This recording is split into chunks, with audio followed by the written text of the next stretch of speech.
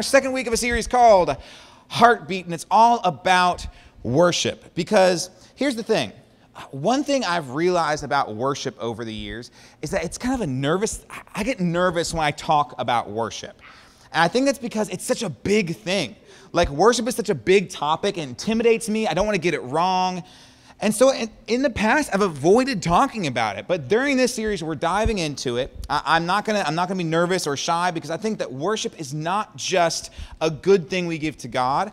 I think it's one of the most life-altering things that we can do as Christians. Yes, prayer is important. Yes, reading your Bible is important. But there's something about worship that gets us connected with God, that helps us put God in the right place, that helps us honor God and put him as number one. And when we do that, things in our life change. This actually kind of goes right into the first point of today's little lesson, if you guys are following along in these little note cards. It's that worship is not just music. And this is going to be the thing that we have to keep in our minds for the rest of the lesson today, because I'm going to be talking a lot about this word worship. And when I say that word worship, I'm not talking about music. I'm not talking about us just singing. Worship is so much more than just singing. It's so much more than just a type of music. And for some of you guys, that might be an encouraging thing, because maybe you guys are like me and you're not the best at singing. So you're like, how do I worship God when, my goodness, I sound like a dying cat whenever I try to sing? That's me. That's me right there. Or how do I worship God when you know what? Worship music isn't my favorite style of music. Here's the thing you have to know. Worship is not just music. Here is really what worship is. And this is the next point. Worship is a combination of what you think about most, what you love the most, and what you do the most. It's not just singing. It's not just 10 minutes of we go to church on Sunday and we sing and that's worship. No, worship is something you do every day. It's a mixture of what you think about most, what you love most, and what you do most. Those three things determine what you are worshiping. And here's the real thing. We are all worshiping something or many things. God can be something that you worship, but also friendships can be something that you worship. Being in a certain social standing can be something you worship. A relationship can be something you worship. A hobby, an interest, something you enjoy can be something that you worship, because what we worship is just whatever we think about most, whatever we love most, and whatever we do the most. And here's why us understanding what worship is important. And this is right in the middle. I didn't even make it a point because I thought it was so important for you guys to know. We need to understand what worship is, because what we worship can either help hold us together or it can let us down. And that's why worship's important.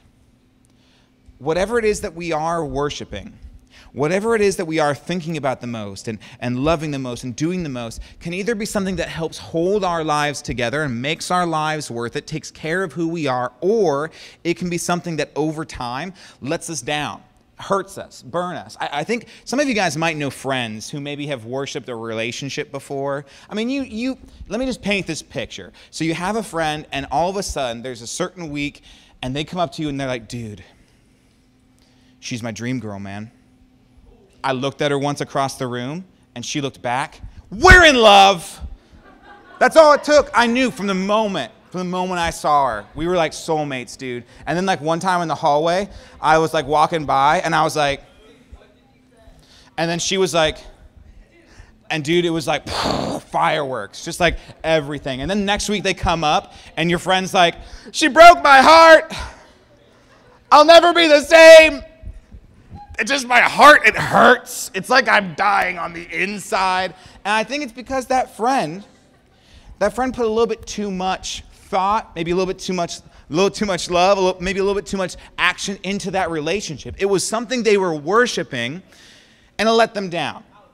Maybe for some of you guys, it's you're so good at something that's what you worship. Maybe for some of you guys, it's a certain subject at school, or it's a certain talent. Maybe it is something like art or drawing, or it's that you have a good spot on your team and you like that. It's not a bad thing, but you put so much weight into it. You're like, yeah, dude, I don't know if you realize this, but I can draw circles real good. I'm the best circle drawer in school. I draw all sorts of circles. I can draw this real. You know what? I'm like the best singer in my choir class. What's up? I always get asked to do the solos. Yeah, just call me choir kid. That's who I am. Well, what happens then when someone comes along who's better? And I know I've been there before where I thought, I'm so good at this or I'm the best at that. And then someone comes along who can draw better than me or sing better than me. And all of a sudden I start getting, I hate that guy. That's the worst. Thinks he can draw circles better than me? That guy's so stupid. And then you go home and you're just like, man, I can't believe that. Like, I'm so bad. I thought I was so good at this. Everyone probably hates me and thinks I'm not good at anything. The reason that can hurt is because we put so much energy and effort into thinking, this is what defines me. That's why us understanding what worship is important. Because the things that we worship, they will either hold us together or let us down. And what I've seen in my life is that things that I've worshiped have let me down before, except for when I spend time worshiping God. I know I've given some weird examples of my own life, but I think confession. I find a certain amount of guilty enjoyment in a certain type of YouTube video that usually every Christmas gets posted. And I know that I shouldn't, but I just think they're hilarious. It's like YouTube videos of like kids getting prank Christmas gifts. Dude, something about them, I find them hilarious. Like the most well-known one is the kid like, oh, an avocado, thanks. But that's hilarious. I know a really old one is the Nintendo 64 kid. I don't know if you guys even know about that one, but it's a kid who got such a good gift. He was like, his mind was blown. And I think the reason I like these videos so much is because I see myself being like that in my own life. I see myself doing that exact same thing. Hey, dude, Mr. Valentine, shh. I see myself doing the same thing in my own life when I worship the wrong thing. When I put too much value in the wrong thing, dude, I get just as whiny or complainy or upset when those things go wrong. I mean, okay, I think rather than explain this video, I'm going to go ahead and show it to you guys. But I mean, check out this video of these two brothers who get prank gifts for Christmas. We'll pop it up here on the screen. This is probably, like I said, I shouldn't enjoy it as much as I do, but it's just hilarious. Jace, do we have that one back there? I think it's like oh, here it is, over here. Oh no, it's so quiet. Is there any way we can play it off the projectors? What's up? We're going to play it off the projectors. There we go. Oh no, we're playing it off the...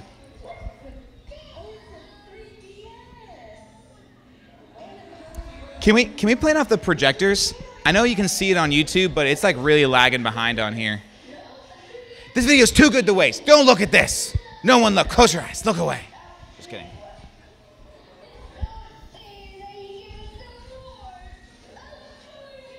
Can we restart it? Hit that X. Let's restart it. Gotta make sure we get Now this kid, he asked for a 3DS for Christmas. That's the setup. And so he gets a 3DS. And you can I know I shouldn't enjoy this as much as I do, but it just, for some reason, I find it so funny.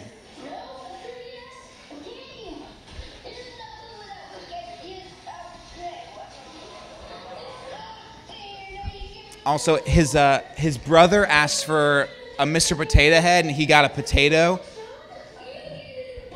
And now we're in full meltdown mode here. He is so upset that he didn't get this 3DS. But look at Potato Kid!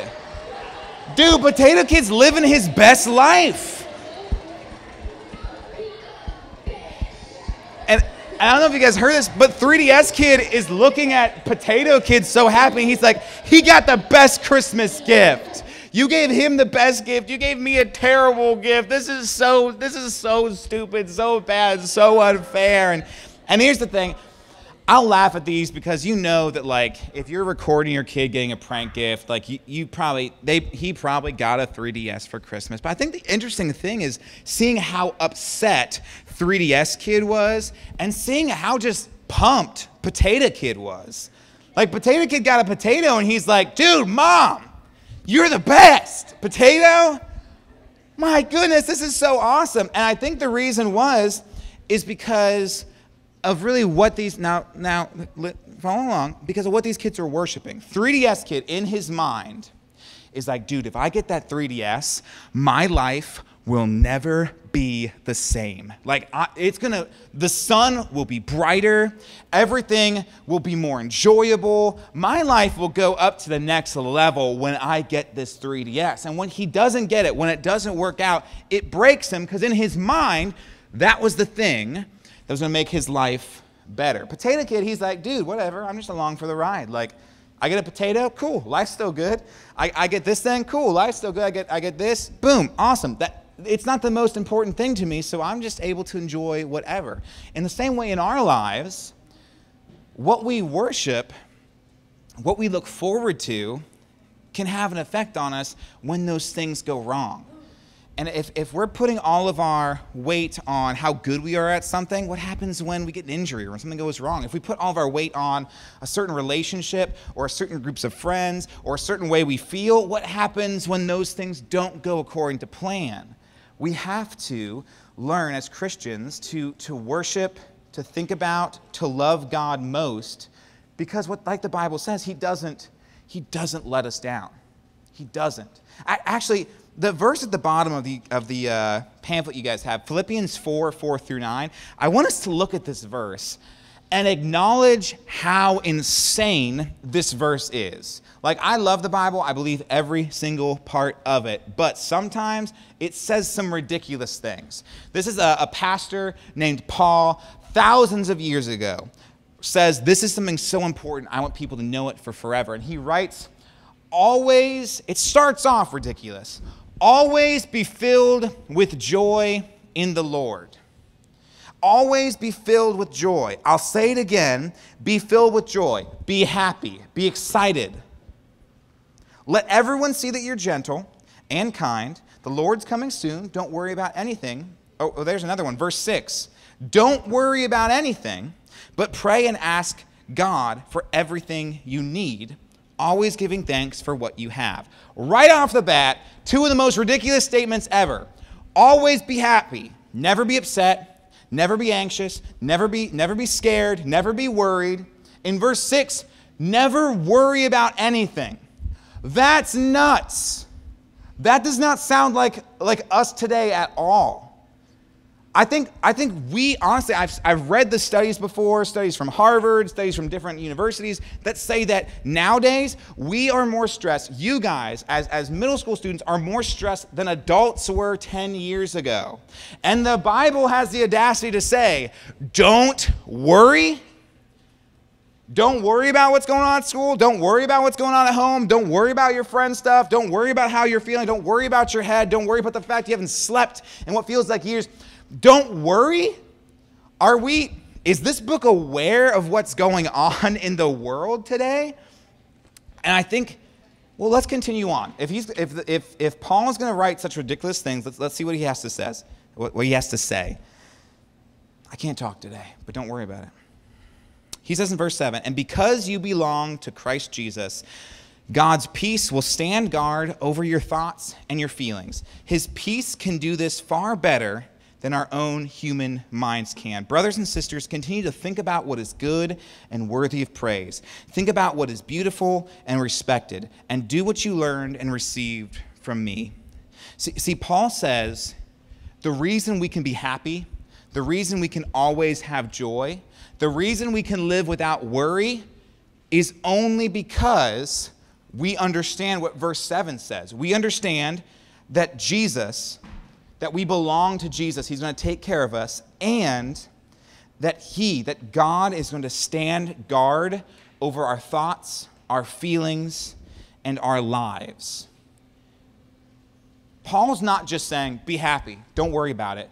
Pretend those things don't exist. Even though you hurt so much on the inside, put a smile on your face. I think sometimes that's what people think Christians are supposed to be like. That even though we are so pained on the inside, that we're supposed to pretend that everything's okay. But no, Paul says, don't worry about anything, because we should be praying about everything. We should be trusting God with everything. Don't spend so much time thinking and loving and worrying about everything else. Spend that time thinking and loving and giving thoughts and giving your time to God, because he's going to take care of you. Man, I could spend so much time just on this Philippians verse. Verse 7 saying the reason we worship God is because of how good he is, that his peace will guard over us, that he's going to take care of our thoughts and our feelings. Verse 6 saying don't worry but pray, because God knows what you need and will help us. Man, I think for so many of us, what would help our lives be so much easier is understanding that God deserves our worship, our thoughts, our energy, our effort, because he can actually take care of us better than these other things we could worship ever could. And here's, I'm trying to think where I'm going with this, because this lesson's going way different than it did last night. And I think honestly, I'm gonna wrap it up and challenge you guys with this. Usually my lessons have a real easy, like, 1, 2, 3, here's what you should do to change your life this week, everybody. But this week, it's a little bit different. This week, my encouragement to you guys is now that you understand what worship is, that's not just singing. It's what you think about.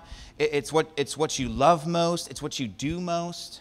And now that you understand that what you worship really determines what can hold your life together, my challenge for you guys this week is ask yourself honestly, do I just say that I love God? Do I just say that I follow him? Or am I actually spending time worshiping him? Once the singing at church is over, do I worship God at home? Do I think about him throughout the week? Do I spend time just thanking him like Philippians says throughout the week? Do I read my Bible? Because that's what real worship is. It's not what you do in this room, it's what you do outside this room. And my challenge to you guys is spend time this week worshiping God. Not because he's holding you down saying, you better worship me. Or if you don't even worship me, you better, lightning, meteor, I'll get you. No, worship God because he says, I want to help hold your life together. I want to help guard your mind and give you peace and answer the things you're worried about. And instead of you thinking that this certain relationship could fix you, or this certain friend group, or this certain hobby or interest, instead spend that time and give it to me and see what I can do.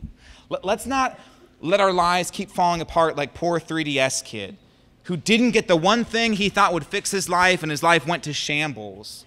Let's learn to trust God and to worship him, knowing that he will take care of us when we do.